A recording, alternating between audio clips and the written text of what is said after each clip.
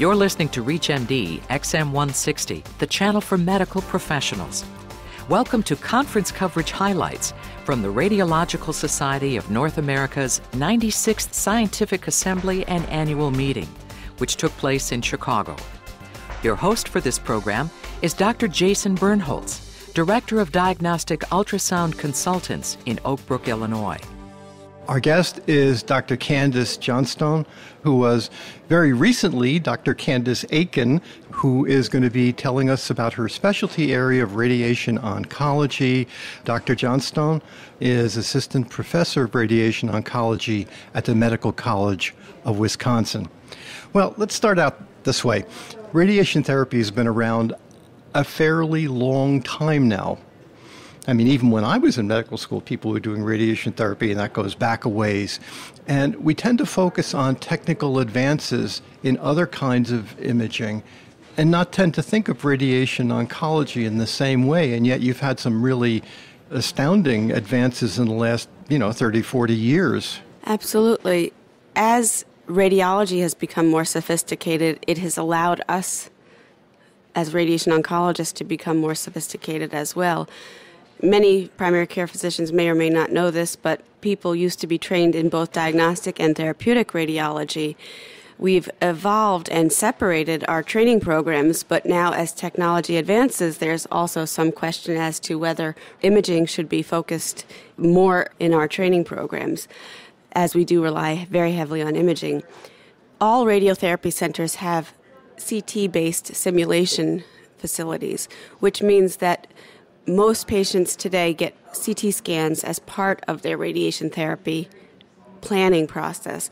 Now, these scans are not diagnostic quality scans. They're not for that purpose. What the purpose of the scans in the simulator are for is to get a patient's anatomy into our system with the different densities of tissues so that the radiation therapy can be adjusted for the difference in the X-ray traveling through fat or air or bone and whatnot, and we can get a very precise picture of the patient's anatomy and the patient's tumor. So all of our work is based on a CT scan. In addition, we have the technology, and in my practice, almost every single lung cancer patient that I treat has a PET scan imported into our planning system, and we can fuse the PET scan with our planning CT. The planning CT is different in that it's in a treatment position, so the patient is treated to accentuate the accessibility of a particular organ for the particular therapy. So, for example, a breast or lung cancer patient has their arms above their head so that we have access to come in with a beam from almost 360 degrees around their torso. So when you fuse a PET scan in with a CAT scan, you then have all the diagnostic power and localization of where the lymph nodes are, where the tumor is, and can do very, very sophisticated radiation plans. Well, let me ask you something else. I mean, you're involved specifically with radiation beams of one kind or another as opposed to pellets or other emitters of radiation. Exactly. I would say the majority of radiation therapy today is external beam radiotherapy, where you use a beam of high-energy X-ray beams to target the cancer and ablate the tumor. It is considered local control, as you said, similar to surgery, but the process of cell kill can happen over days and months. And the therapeutic ratio is the fact that you treat the tumor every day with a small daily dose so that the normal tissues can repair. But since cancer cells have abnormal repair mechanisms, the damage accumulates there and the cells die. Another area of radiotherapy is called brachytherapy and is essentially implanted seeds or pellets, and whether they can be permanent or temporary. For example, a prostate seed implant is a permanent implant with a radioactive element that has a short half-life, typically iodine or palladium.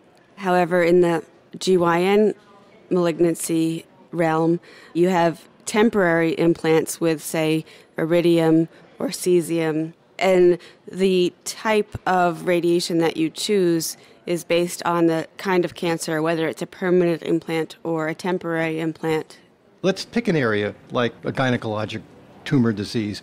Do primary care physicians or gynecologists, let's say, interact with you directly, or do you get your patients as a result of some sort of team in the cloud somewhere that says, all right, this is a person for whom radiation therapy is good or chemotherapy is good. Where do you get involved and how do you interact with the patient's primary physician? Where I interact personally with primary care physicians is in the care of patients on treatment or in follow-up.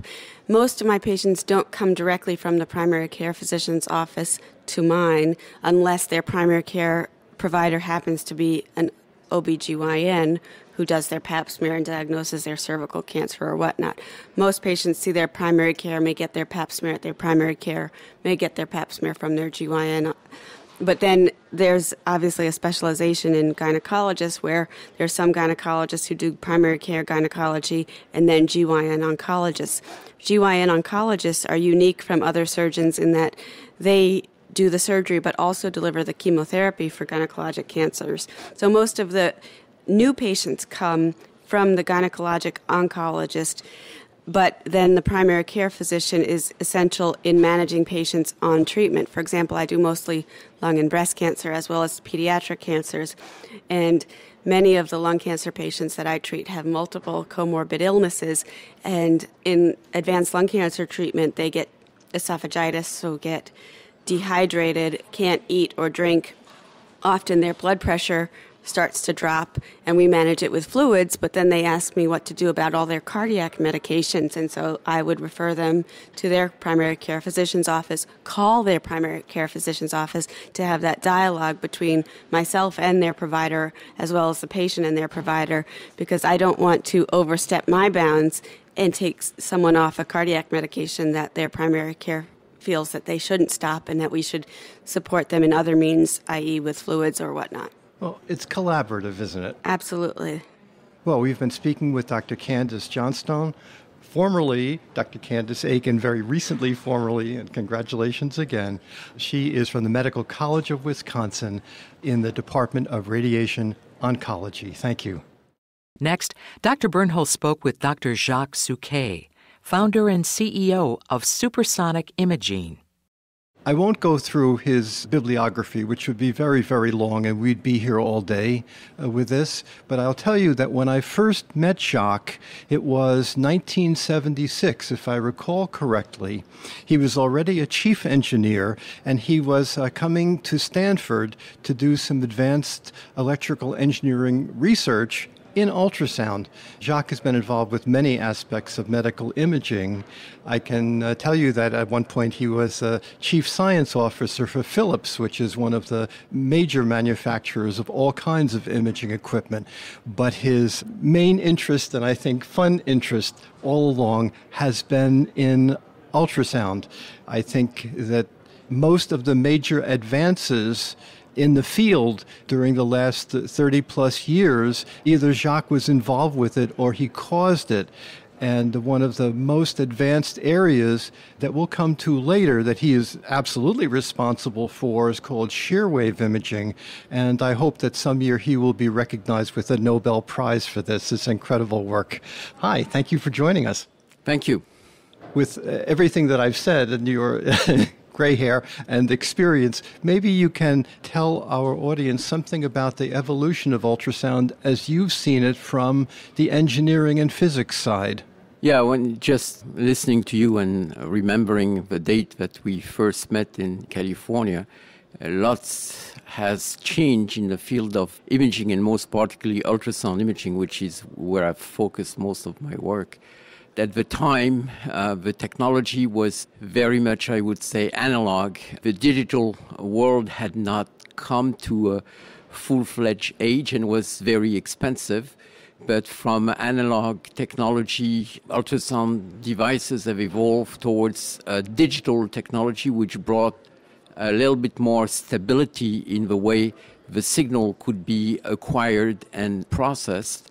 This was around the late 70s, early 80s time frame, and this was really a major breakthrough because this paradigm shift provided for an expansion in the type of processing that could be done to the ultrasound signal and being able to provide new level of information to the customers From there were lots of work I was involved in. One of them was miniaturization of ultrasound system, but miniaturization without losing the intrinsic performance of the data, which comes out for the physician. And naturally, one of the biggest interest was in the Army, being able to provide on the battlefield an imaging device that could take care of a wounded soldier on the battlefield. As you may know, the statistics from death on the battlefield has not changed since 1870, the Crimean War, and the report of Florence Nightingale, a nurse, that said that the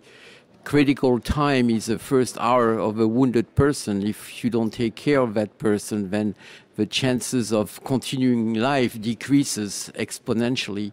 So being able to bring there an imaging device to look and where what's the casualties and the type of wound that the soldiers have suffered is essential.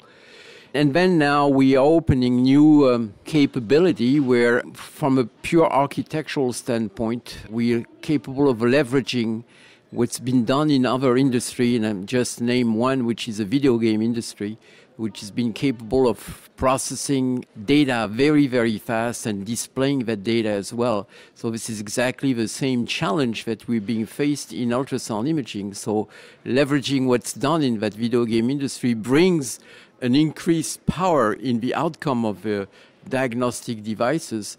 And now the whole intelligence of the system is no more hardware per se, but it's very much software oriented, like what's done in other things around the world. Yes, well, I mean, this brings it back to the physician, in a sense, doesn't it? I think of miniaturization and how many times we're seeing now the notion of bringing ultrasound into the emergency room, to the bedside, not just the battlefield, but immediately point of care where the patient is for an immediate triage. And especially if that is done by the physician who is making decisions about the patient, it shortens the time interval significantly. I see this, let us do that. It's entirely correct. This notion of triage before sending the patient to a big radiology ward where he or she needs to be observed, I mean, being able to say beforehand, no, it's okay, it doesn't need to go there. We know what to do with such a case. Certainly eases the whole diagnostic process. However, certainly puts more constraint on the radiologist or the person who scans to make that call, but that's a training issue, I would say. Yeah, so ultrasound now is not what ultrasound was even just a few years ago. Well, that's the beauty and the excitement to work in ultrasound, that it has been a field of continuous growth, continuous challenges, and discovering new things. If you look at, for example, at 3D, which is something that you know very well, now with the advent of digital processing, there are things that we can do in the 3D or even the 4D world where the fourth dimension is time that wouldn't be possible to exist or to do few years ago in real-time fashion. And this opens a new door as far as diagnostic outcome, as far as the way a physician looks at an image, the way the physician needs to understand what he's seeing. We've been speaking with Dr. Jacques Souquet of SuperSonic Imaging from Aix-en-Provence in France. And I thank you very much for sharing your wisdom and knowledge with us. Thank you. If you're just tuning in, you're listening to ReachMD's conference coverage highlights from the Radiological Society of North America's 96th Scientific Assembly and Annual Meeting. Your host for this program is Dr. Jason Birnholz. Next, Dr. Birnholz spoke with Dr. Judy Kalinyak, Chief Medical Officer of Naviscan. Hi, thank you for joining us. Well, it's a pleasure to be here, and thank you for having me. Now, tell me about Naviscan. What do they do? Naviscan is a very small company in San Diego, California, and produces the high-resolution PET device, often called positron emission mammography. It became commercially available in 2007, and it's an alternative for women that cannot get into a breast MR when they need to get some pre-surgical evaluation of their breast once they've been diagnosed with breast cancer. So in a sense, we're talking about PEM scans, that this is something that we're going to do to evaluate something about tumor cells, about how they're functioning, perhaps after you've diagnosed that a tumor is indeed present. That's correct. So what a woman would do is she would first have her annual mammogram, and if there's an abnormality noticed, then she would go on to either stereotactic or ultrasound-guided biopsy, where they'd do a little tissue sampling. If she gets that unfortunate diagnosis of breast cancer, now we have to define what is the extent of disease so that we can personalize her therapy. And does she have any disease that's occult in the other breast? That happens in about 3 to 6% of women. So up to this point in time, the only alternative she had for this further evaluation of the breast was breast MR. But many people can't tolerate breast MR. Breast MR also has a high sensitivity, but a lot of false positives, a low specificity.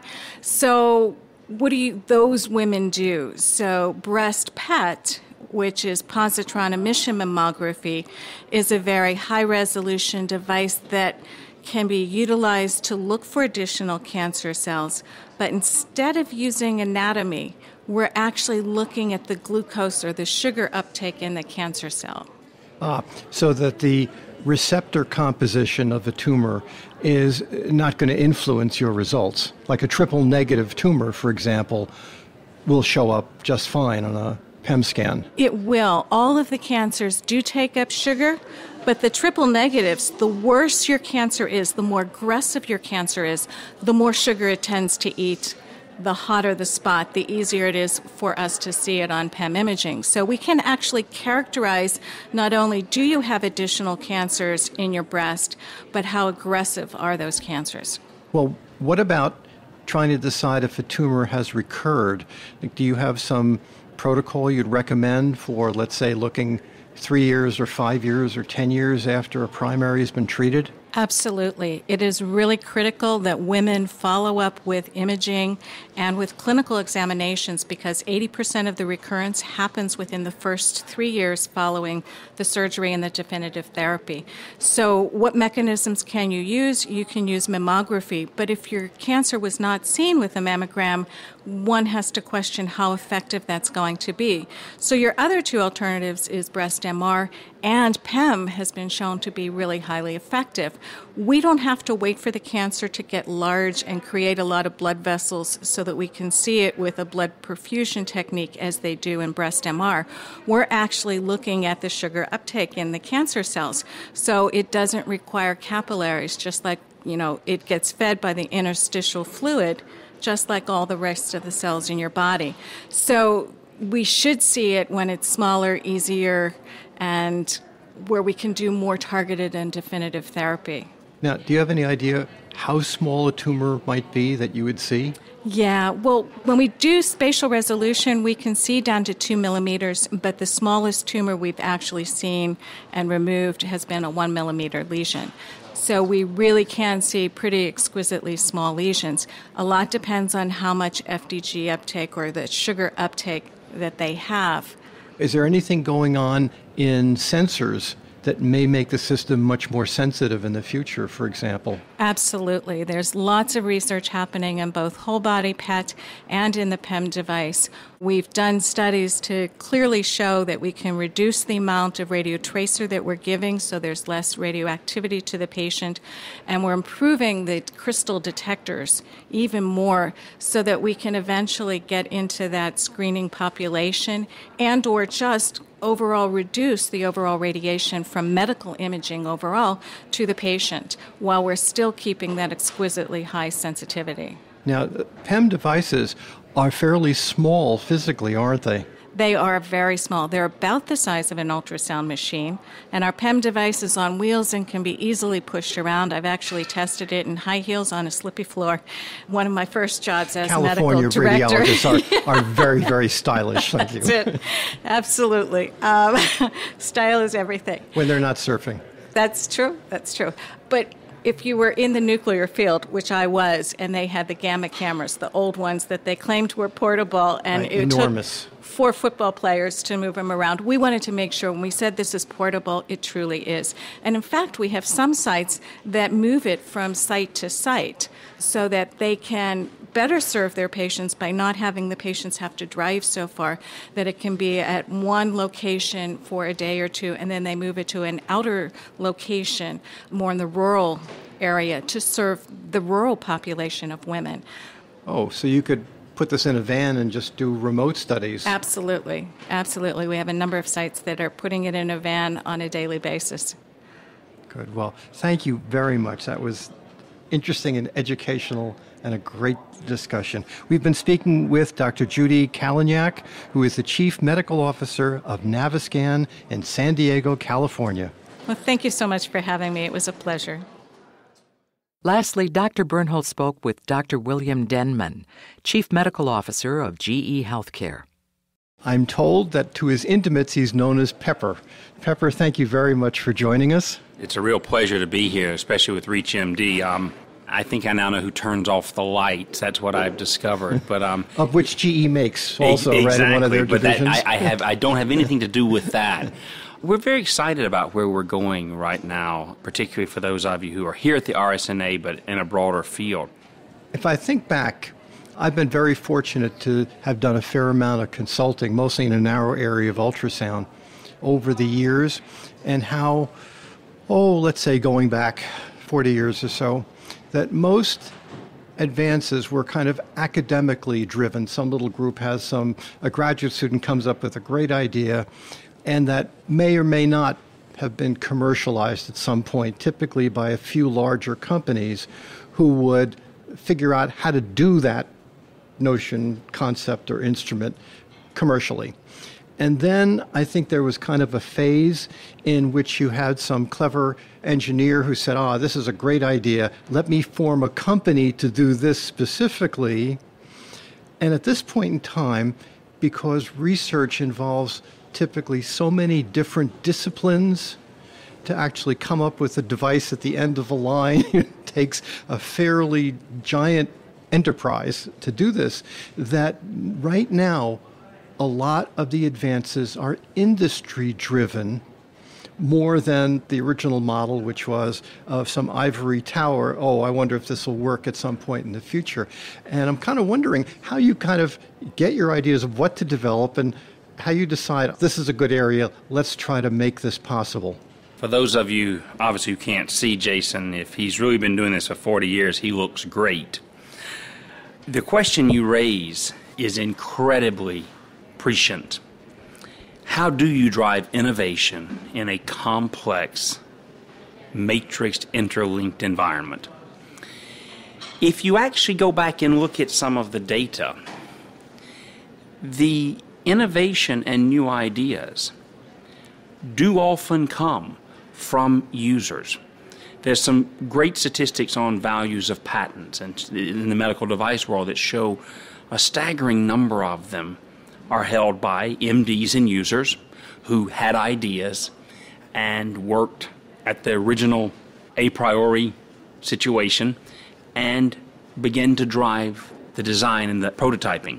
I do take your point, though, that says to take something frequently from concept all the way to market does require an awful lot of moving parts and interactions. What I'm hearing you saying, though, is where do we get our ideas? And you know what? We don't have a single way of doing it. We have tremendous collaboration with, as you talk about, the ivory towers. We have lots of situations where we partner with the researchers in the academic medical centers, where we iterate and we build, design, and prototype things. Maybe we'll get it to a certain stage, and then they will help use it and develop it and give us feedback.